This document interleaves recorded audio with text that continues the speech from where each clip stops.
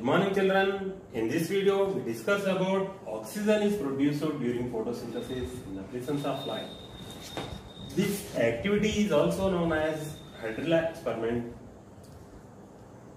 Aim of this activity to prove the oxygen is released during photosynthesis in the presence of sunlight. For this activity required materials are beaker, funnel, test tube, matchstick, or hydrilla or elodea plant twigs. These are the required materials. Now procedure. We can prepare two identical setups for this activity. First we can take the beaker. That beaker is filled with 2/3 of water. After that we can take a funnel. We can place the hydrilla or elodea twigs in the funnel. That funnel is inverted in the beaker.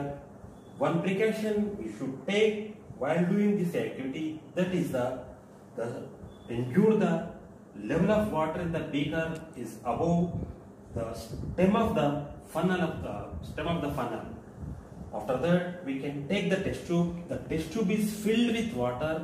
The test tube is inverted over the funnel. Now setups are over.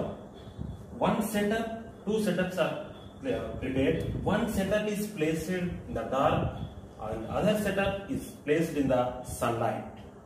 After 3 to 4 hours, we can observe after 3 to 4 hours. Now the setup we placed in the sunlight, we can observe the air bubbles coming through the stem of the funnel. That air bubbles will reach the top of the test tube. That the level of the water decrease. Instead of water, air is filled in the top of the test tube. Actually this is a gas. Now the air bubbles will not coming. The setup will keep in the dark.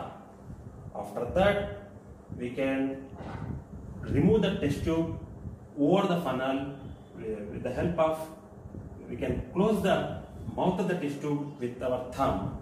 Now slowly drain out the water. After that we can place the burning matchstick in the mouth of the test tube. The burning matchstick burn more vigorously. This indicates the gas present in the test tube is the oxygen.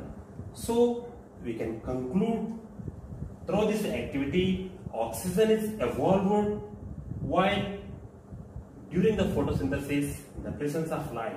Through this activity we can prove that oxygen is produced during photosynthesis.